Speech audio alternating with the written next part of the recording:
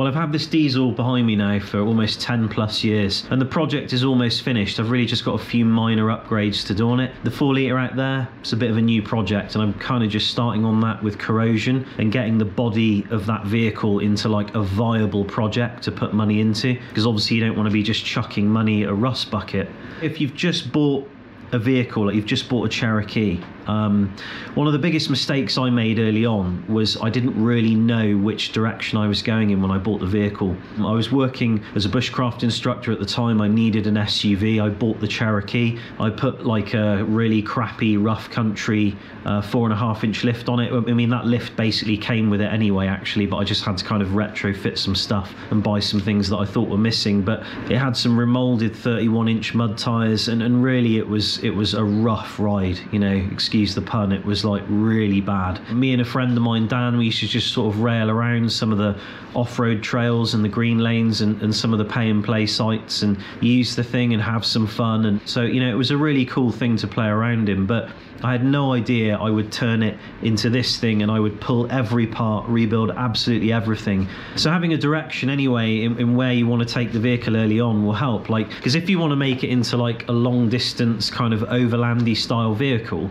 you probably aren't going to be looking at a lot of the very, very heavy off-road aftermarket accessories, because a lot of those off-road aftermarket accessories, they're not marketed really with traveling in mind, because they're really heavy and you kind of want to be keeping the weight down. But having an idea is just really the beginning. The first thing is what you really want to be doing with the Cherokee is inspecting it thoroughly. One of the first jobs that I would do is pull that carpet out. You've got to get the carpet out. You've got to have a look at what's going on under there. The Cherokee carpet's terrible. I mean, I ripped the carpet out my 4 litre and on the whole, underneath that 4 litre, it looks fantastic. But you take the carpet out and there was some serious corrosion in the back. Not from the underneath of the vehicle, but where water is trapped underneath the carpet.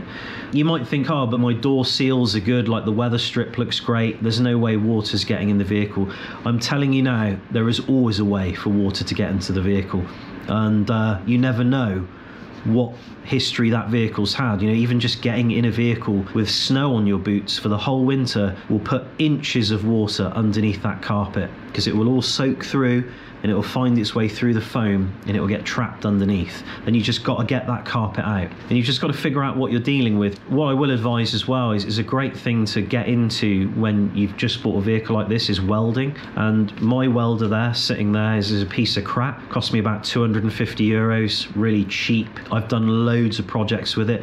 They're not so great for finer work like sheet metal and stuff where you've got a spot weld, but on the thick stuff you can just crank those things up to death and weld 8mm. I mean, that's a 160. So, you know, getting yourself a welder alongside a vehicle like this is actually quite a sound investment, because more often than not, when you buy a Cherokee in this day and age, unless you live in a mild climate, you're probably going to have to do some welding.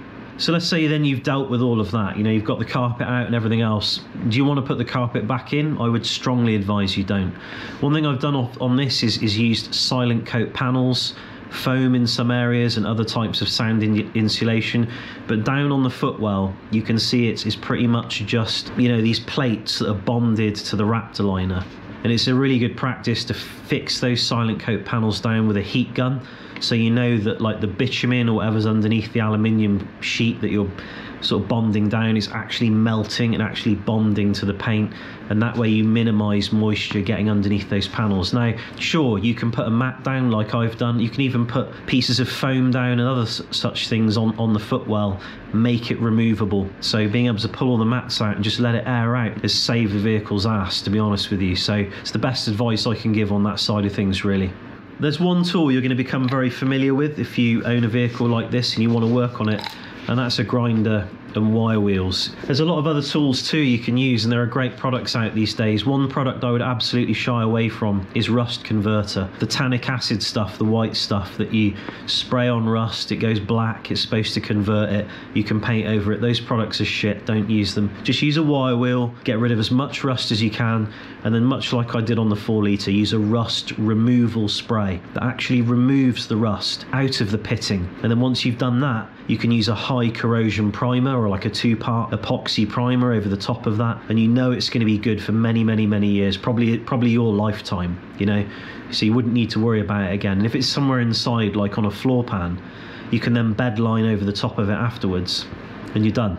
But if you have a look under mine, I've recently just replenished the undercoat on this Cherokee, and I tend to do it pretty thoroughly every 5 years. When I first bought the Cherokee, the first 3 years of its life was me underneath it with grinders, wire wheels, shot blasting, everything I could to clean up the underside of that vehicle and just get it in as good a position as I could be, that I was happy with it.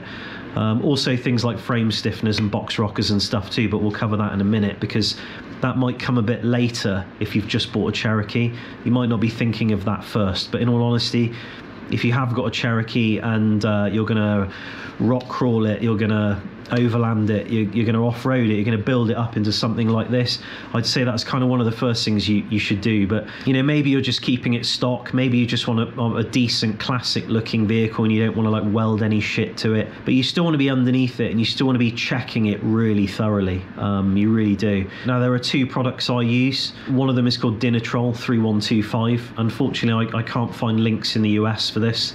I know I have a US audience, you know, half of them are, so sorry guys, but I think you've got Eastwood and you've probably got loads of other equivalent products out there, ones that are probably better than that, you know, if not the same. So you really just want like a creeping film wax that has rust inhibitors in it, and it's really thin. So when you're spraying it inside cavities and box sections and things, you're basically ensuring that it's like dripping out of all the holes in the frame and everything, you know, and you've got like a complete coverage, you know, it's going between all the seams and spot welds. And that's really the first port of call you want to be using when doing rust treatment on the vehicle, and that will generally displace moisture, and it'll also soak into like any kind of rust that might be a little bit more than what you'd like, and you know, usually give you a bit of a fighting chance there. But really it's all in the prep work. You want to be getting rid of as much of it as physically possible, and if it's too far gone, cut it out and put new metal in, don't even question it. Then over the top of that I put a really heavy coating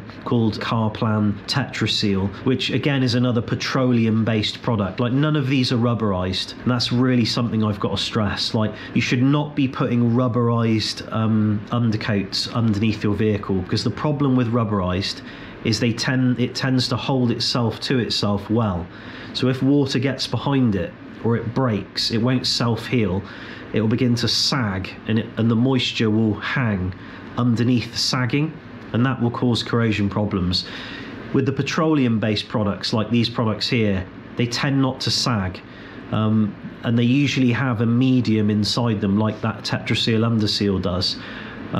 Where it's got like almost like metal particulates in it that keep it together. So when you break it, you end up with a hole, but it doesn't sag, and it just self-heals very slowly over time.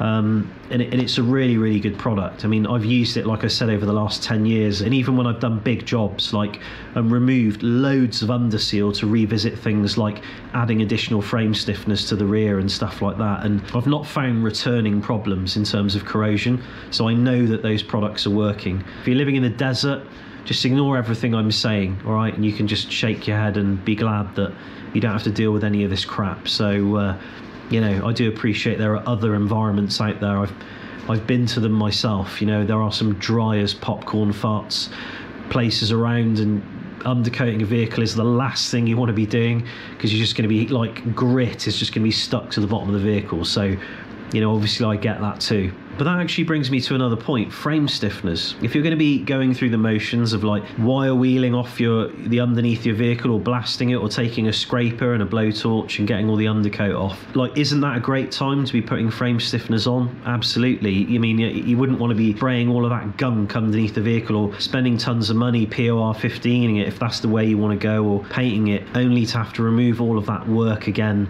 to put frame stiffeners on. Now, if you look at the 4 litre out there, it's in a prime state to be frame stiffened. You know, I've got the box rockers out, the floor pans are out, it's been cleaned up, it's ready for welding. I just have to clean the frame down, and I could start welding some frame stiffeners onto it, and then it'd be a perfect time to tie those frame stiffeners into the box rockers. Sure, you're still going to have a bit of frame flex, but you're kind of eliminating a lot of the problems with that monoframe chassis build kind of straight out of the box. But The thing about a frame stiffener is it's not going to like eliminate all frame flex out of the frame of the vehicle. And more often than not, if you don't do it properly, you're going to transfer weaknesses around the vehicle. So what I've got on this diesel here, I've actually got an L-shaped frame stiffener on the rear part of the frame rail that goes from the back of the bumper all the way down. And then there's a fish plate, and that joins up to the centre frame stiffener all the way along the middle bit, and another fish plate, and then the front frame stiffener on the outer edge. And on the inner of the front of the frame, I've got another half plate that goes down, and those two things there are for the steering box. I've got another one the other side because, you know, you've got to make it uniform obviously, or else one side's weaker than the other. And then at the back you've got a tie-in bracket that's built in as part of the bumper, so you're slotting the bumper internally into the frame, and then that's all bolting into the frame stiffener. So doing that together, like all of that together, I would say is a really good way of stiffening up the frame of the vehicle without requiring like an exo cage or an internal roll cage, which is clearly gonna really stiffen the vehicle up, because then you're tying all the sides in together with tubes and triangulation and stuff. Obviously not everybody wants to do that. It just depends what you're going to do with the vehicle, obviously. And I guess the best thing about a frame stiffener, and probably the main reason for having one, isn't just for like stiffening up the frame of the Cherokee, it's to be able to weld on it. So if you look at the 3-link cross member on mine, welded straight onto the frame stiffener, and I'm not like welding it to like 2.5mm sheet metal or 3mm or whatever the Cherokee frame is originally. But anyway, I've droned on about like the preparations of the vehicle for ages. You get the point, but that's all the stuff I would do again right off the bat. But if you are in a fortunate position where you've bought a Cherokee just as a project vehicle and you've got other vehicles to use, or you don't need to drive, something like that, and you can set it aside, you can go through the beginning stages of it methodically and come out the other end of it with a pretty solid platform that you can then start doing the fun stuff with. I guess the other thing is just general maintenance stuff. Like, don't skimp out on general maintenance stuff. So, you know, you want to be checking brake lines, changing brake discs, checking ball joints, having a look at the steering knuckles, the ball joints on the steering knuckles, tie rod ends, all that kind of stuff. Most of the time when you buy a Cherokee, it's all garbage. It's all like totally wallowed out. They've got play in them. If you're getting into the point where you're going to be buying suspension, you might want to be holding off on just swapping out individual bushings on control arms like uppers and lowers and stuff like that, because, you know, usually suspension comes with a leaf pack, coils, sway bar links, a pan hard rod, bracketry if it's a good suspension kit, control arms upper and lower adjustable, maybe a long arm kit if you're going to go down that route.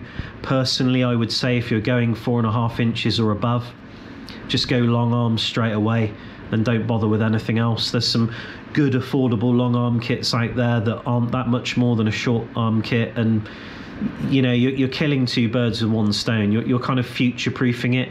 Like, I went short arms first and then drop brackets, which made it a whole lot better. And I ran drop brackets for 9 years up until last year when I built this 3-link. And now I've built the 3-link, I was like, geez, I should have just done this ages ago, but I just didn't know any better. Yeah, I would say if you're getting into suspension, you don't need to bother with like the bushings on leaf springs and everything, because if you buy the right suspension kit, you're going to get all that stuff anyway. And so just leave it as it is until you get that, and then just swap it all out when you do it. There's no point doing that job twice. But on the front of steering, I would say steering is usually something that's neglected for a while anyway. I've seen some fairly built rigs out there running stock steering. You know, I guess if you're just like doing it for looks, fine, but all it takes is for you to like nudge that tyre into a curb or something, or an embankment, and it could basically bend that tie rod. I've done it on my previous setup, so it's a really easy thing to do. So I would say, like, if you're looking at suspension, you probably want to be factoring in some steering with it too. But this is the thing, it's about the budget, isn't it? It goes without saying that suspension's probably one of the first thing most people are going to do, because they want the vehicle to lift up, look good, put big tyres on, you know, and then they're going to take a walk away from the vehicle, turn around, stand at it, get a semi, and then be like, now I need a winch bumper. And that's usually the way it goes. Suspension, like tyres, bumpers, and then all the other stuff that is probably more important than that will come last. And you know, there is one thing that has to be said. When you lift the vehicle up and you put big tyres on it, it's much easier to work on. I mean, I did all the undercoat on this, crawling around underneath it. You know, if you want your vehicle to be easier to work on, sure, lift it up and get a good suspension setup. I think just don't skimp on suspension, because it will come back to bite you. So back in the day, I used to think my Jeep was a submarine, and I used to like go through water, and I used to take it through rivers and be a total idiot with it. And one thing I really neglected was the breathers, like for the transmission and the axles and the transfer case. Like, you have a vent. And the thing is when you've been driving along real fast, let's say you've been on the motorway or the highway and you're doing like 80 miles an hour, which is pretty quick in these things, like the diff gets hot, the transmission gets hot, the transfer case is hot. Let's say if you then went off-road on a trail to meet your friends and there was a river and they were like, drive through that river, yeah, all right, and you went straight in like I used to do. You suddenly plunge the diff and the transfer case and everything into cold water, and it basically sucks in all the water, and then you contaminate all your oil. I did that with my Liberty, the one I did before this, and I didn't do it on this one because I learned from the mistakes I did on the Liberty. So one thing I would definitely do, elevate your breathers somewhere up in the engine bay. You don't need a snorkel. I mean, I've got one for dust, but my breathers go up to about the hood cowl, and you've got yourself a decent little project to get on with, really, that will be beneficial for you. Like, the next thing I'll get into is bumpers, and to be honest with you, bumpers is probably the second thing on most people's list. If you look at my front bumper, it's made out of 6mm, 8mm and 4mm steel. I've had a head-on collision in my Cherokee. I don't think I've ever said that on the channel before, but where I used to live in the UK, I was working as a bushcraft instructor at the time, and it was actually just after I'd installed frame stiffeners and I had this bumper on. I didn't have a rear bumper at the time, I just had a stock bumper, and I was driving along, and in the UK we drive on the right hand side of the road. I don't live in the UK now. I can't imagine driving on the right hand side of the road anymore. Oh, sorry, we drove on the left hand side. What am I talking about? So I was driving on the left hand side of the road, and I was driving along, and a kid in a Vauxhall Nova with a kind of body kit on it came round the corner basically on the wrong side of the road, and he head-on collisioned me here on the front of my bumper, and like, I was going pretty slowly uphill, probably like 20 kilometers an hour, 20 miles per hour. He was probably doing more like 35, 40, which isn't that quick, but on a blind corner on the wrong side of the road, there's no time to react. So he impacted the vehicle, and it just like folded that Vauxhall Nova's front end in half and just wrecked the engine and everything, like, and he was obviously in shock, and you know, and everything else, and like, but the truck was fine. I just lost some paint on the front end. That's literally all that happened. So, you know, that is one thing about having a solid bumper at the front. You know, it could potentially save your vehicle from an asshole, from an idiot who's doing something stupid. Now, you do have to drive extra careful, because the reality is like, I'm a dad and I've got kids, and I can't imagine anything bad happening to them. And the reality is like, a vehicle like this is kind of more dangerous. And although the bumper doesn't have any sharp edges, which is a law in the UK, in Europe, like, you know, if you have a metal bumper, it can't have sharp edges on it. So if these recovery points were sticking out the front there, they'd be like, nah, we don't like that, because that's like an impact point. The reality is the bumper's basically a death sentence as it is, but you need to drive carefully with it, you know what I mean? You really do. But the main thing being, and one thing I haven't mentioned, is a frame stiffener alongside an aftermarket bumper will save your frame from cracking at the front where the steering box is and the panhard bar bracket is. That's usually where they crack and where they go. So early on, I would say that if you're going to get bigger tyres and suspension for a Cherokee, see about an aftermarket bumper, think about frame stiffeners, and also think about a steering box brace. If you can tie it all together in as many places as possible, it will stand the test of time, and it will move those big tyres for you. But another side of that is, what are you going to use the vehicle for? Like, are you going to overland it? I mean, overlanding's not really even a thing, is it? Like, unless you actually live in a country where you can do overlanding. But for me, I just call it car camping, because, you know, I don't really overland. You know, I go to like national parks and nature reserves and wild places in nature, and I fish. I used to hunt, I don't anymore. Maybe I will do again. But the whole point is, it's just a vehicle to get me out there, to get me on location where I can hike and enjoy nature, do some fly fishing or whatever, and then cook some fish around the campfire and have a comfortable place to sleep at night. That's what this vehicle's for. It doesn't really suit the bill of an overland vehicle because of its lift height and tyre size, but that is because I live in a country that's predominantly snow dominated, and I need the flotation and the ground clearance. Really, a 35 is the minimum tyre I should be running. I should be on like a bigger tyre, like a Nokia Hakkapeliitta 38 would be the ideal tyre for me, but it requires a front end swap, like an axle swap, to actually run a tyre that size. But I'm trying to I'm going off on a tangent, as I always do, probably pissing everyone off, but the point is weight. Think about what you're doing with your vehicle. Do you need like a winch bumper? Because this is 40 kilos. This is 40 kilos. Rear bumper's 55 kilos. The rear tyre and the wheel together on the back there is 46 kilos. No, sorry, 42 actually. You know, that's a lot of weight, isn't it? You know, to be putting on your vehicle. Now, I get 25 miles per gallon out of this turbo diesel, but it's a turbo diesel. The 4 litre wouldn't get that if it was weighing in around 2.1 tons like this thing is here. So, you know, the best thing to do is really just think about what it is you're doing with your vehicle if you've just bought it, and like draw pictures, like not dick pics, but maybe like find pictures on Google of vehicles you like the look of and think about them. I could probably try and give more advice, but I don't know whether I should keep talking. This video's been pretty long, and you know, it was just convenient for me to do this video at this moment in time because we're like expecting a baby. I've not got any trips planned right now. I've got some time off at home with my wife, and she's just having a nap at the moment. She's a bit tired, bless her. So obviously, you know, when you're really pregnant and it's right at the end, it's, you know, I'd know I'd you know, trying to do my best, obviously, but I'm going to end it there. If you've got any questions, feel free to fire below. But do you know what, more importantly, I know a lot of people out there have way more experience than me in this field, and I'm always learning from people in the comments section about these sorts of things. I'm never the kind of guy on this channel to try and present myself as an authority in a subject, because it's just not the case. Like, I think one of the shittest things about YouTube and social media these days is just because people make videos, they start to be seen as people who are like leading the field, but we're not. They're just people who make a video, who are probably good at talking and who are comfortable in front of a camera. Like, I feel like I'm pretty good at the jobs I do mechanically, but I make shit tons of mistakes, and that's all a part of it.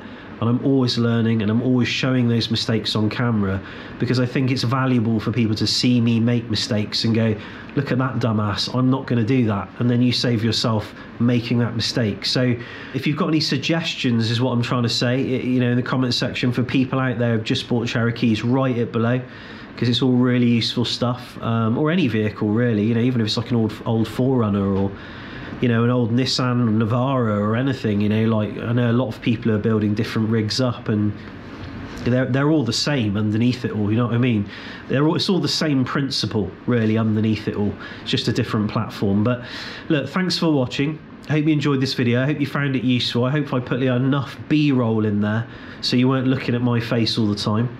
I've got some pretty cool stuff coming up on the channel. Like, as I said, I've just done, this is for the regular viewers anyway, who are interested in upcoming content. I know most people don't really give a shit about it, like I always say, we've all got lives to live, but if you are interested, I've just done the undercoat procedure on this, so this truck is like mission ready now, but I have got a pretty cool thing in a box over there that I'm going to be putting on in the next video, and I'm very lucky to have been sponsored that. You know, it's not something that happens very often on a little channel like mine, but I obviously, you know, the dick pics I sent the company, clearly the enhancements I made on Photoshop went unnoticed, and they thought, this guy's worth investing in.